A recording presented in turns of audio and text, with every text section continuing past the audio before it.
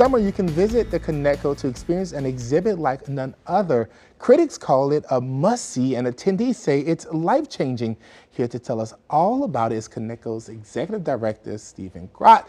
Thank you for being here with us this morning. We really appreciate you having us. Well, Morning, we really Jonah. appreciate being here. There we go. We appreciate you being here. I appreciate you having us.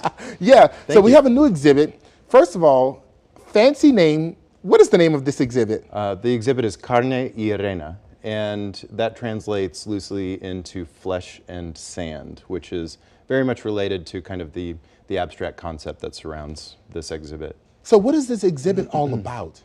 So this exhibit was created by a very well-known filmmaker, Alejandro Iñárritu, and he has a wonderful backlog of films. He's working on one right now, but he made Birdman, The Revenant, Morris Perros, all of who have won major awards. And this particular exhibition is a film, but it is a VR experience that is a very high-tech. I mean, some of the best technology in the business went into making this, and it's a short film that only lasts about 7-8 minutes.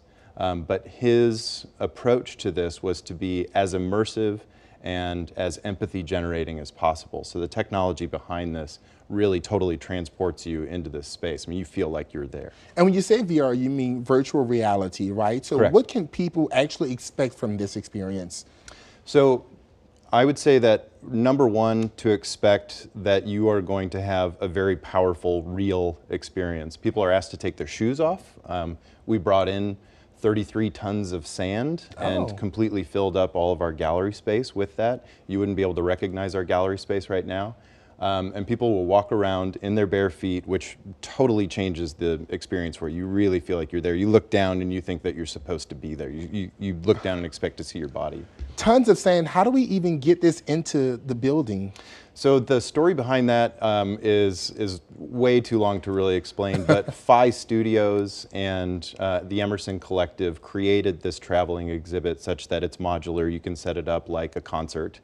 But it took our team a month to do it. Vic Gutman and Associates came to us with this idea about a year ago, which is very short notice in our industry.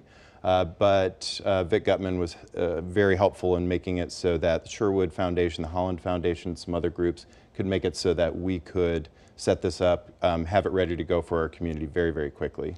Now you say this is a traveling exhibit. It's also in another location right now, correct? Correct. It's just opening up in Spain right now. Ours came to us from Dallas. It's been in 7-8 cities before that, and it started in 2017 at the Cannes Film Festival. And where can people find more information, and when can they come see it?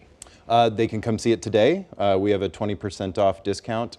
We don't normally sell tickets, but we do for this exhibit because of just like the very high costs of bringing it to here.